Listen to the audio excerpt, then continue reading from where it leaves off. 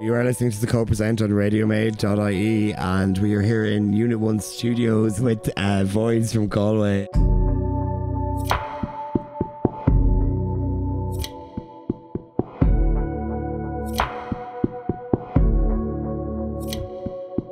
I just wanted to first ask Alison, I guess, can you tell us a little bit about how it was that you first came together and decided to start playing music?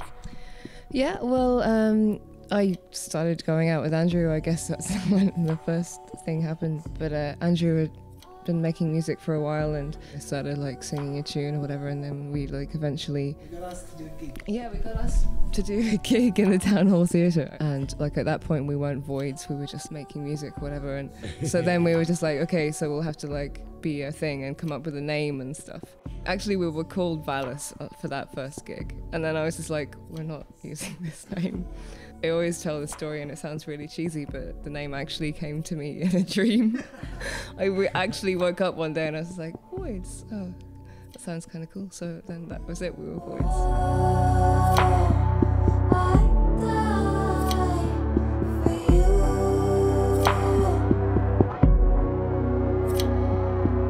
When you were making music, did you always think that you were going to work with a female vocalist, or were you just kind of playing music at home by yourself? I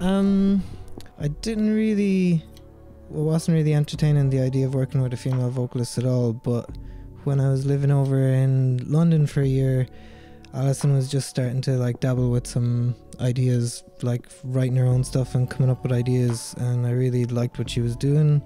And then from that point, kind of had it in mind that we were going to try and make some stuff together or whatever. We just kind of kept going with it, and yeah, it's great. Enough of the mushy shit.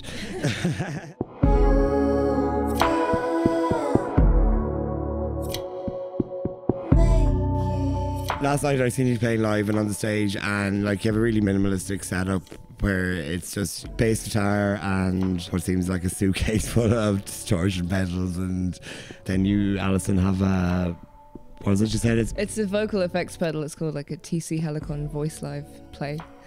And it's basically just a box with a load of effects, and it's got a looper on it as well, which I don't really use that often, but yeah, that's basically the setup.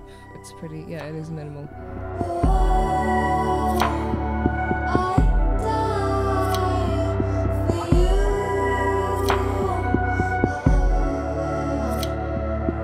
When you play live, there's so many different kind of elements and different sounds, and like there's so much going on there. Can you explain just a little bit about it?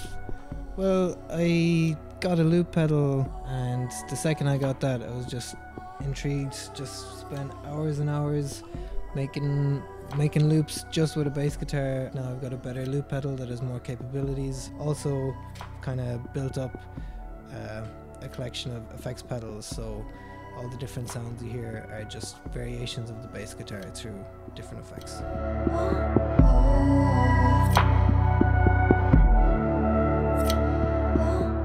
Probably one of the first bands that we've had on the co-present that is not based in Dublin, you know, and we don't really get a lot of people on the show that can talk about music scenes in other places. Galway, like somewhere like that, you know, I've lived before, and it seems to have a really booming electronic music scene. Yeah, the music scene in Galway is pretty good. There's a few people, friends of ours, like Back to the Future, they put on regular nights, which is great.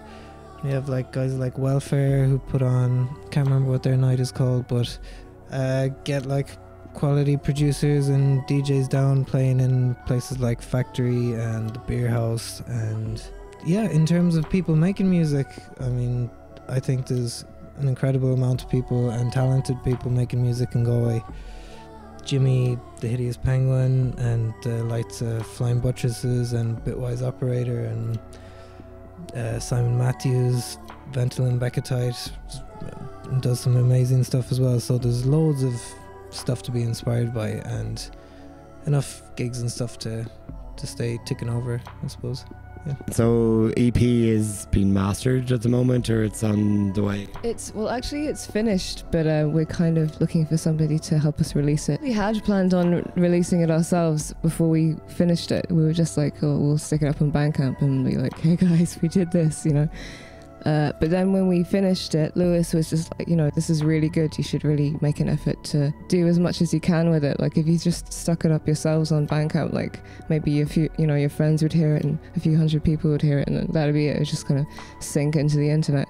It's the first thing we've made together, and we put a lot of effort into it, and we, you know, we feel we want to do it justice.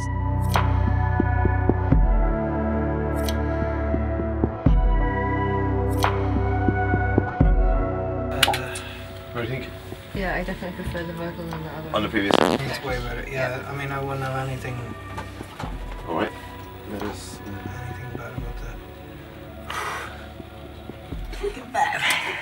That was bad. Well done.